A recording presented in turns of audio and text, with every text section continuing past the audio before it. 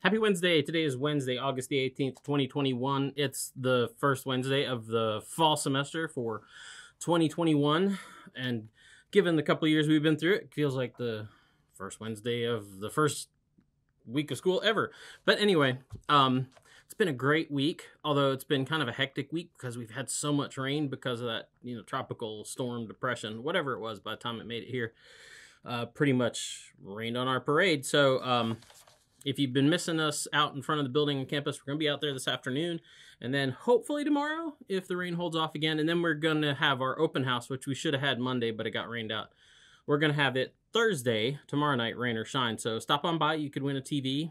It's a really nice TV. It would actually make an awesome extension monitor for your computer. So anyway, today's daily Bible readings come to us from Psalm 101, 1 Kings 8, 1 through 21, Mark 8, 14 through 21, or you could have read Psalm 36, Genesis 47, 13 through 26, and then Mark 8, 14 through 21 again.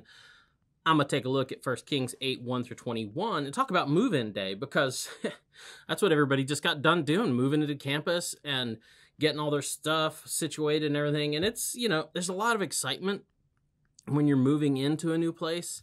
And there's just so much to do. It's also kind of a little stressful, just nothing seems to be fitting right and going right. Your friends and your family are there to help you move your stuff in.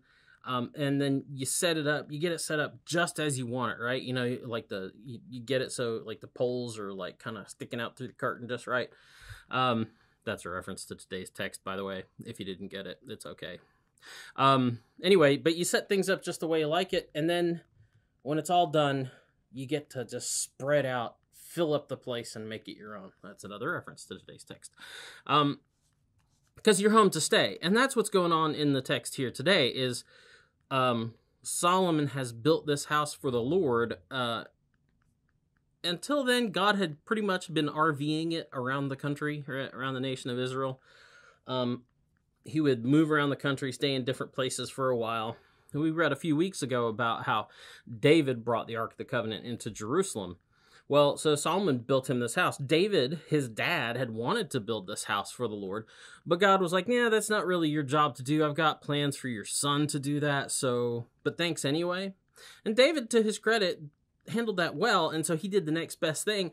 He just started stockpiling stuff for the building. Solomon had to go out and buy a lot of stuff too, but, you can picture David, in his white dad New Balance and his jorts, going picking through the 2x4s at Home Depot to make sure he had all the straightest ones. That's a thing.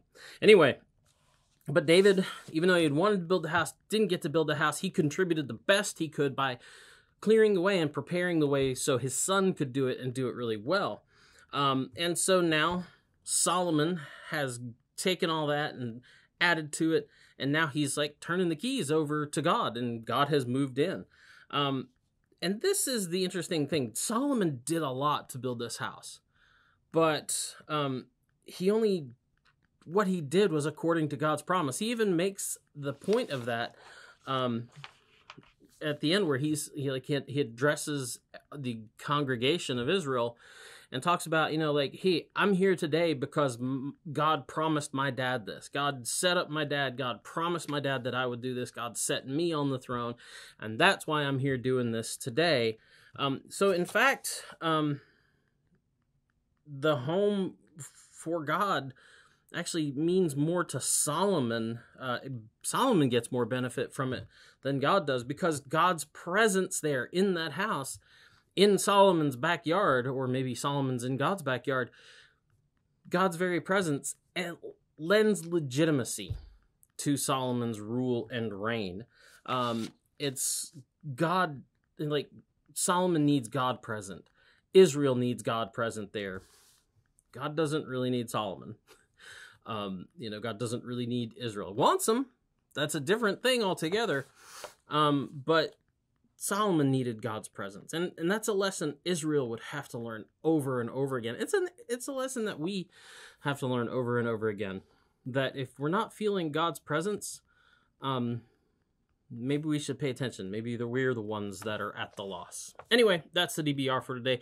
We'll be back tomorrow. Get out, enjoy the dry weather while you can. Talk to you later. Boop.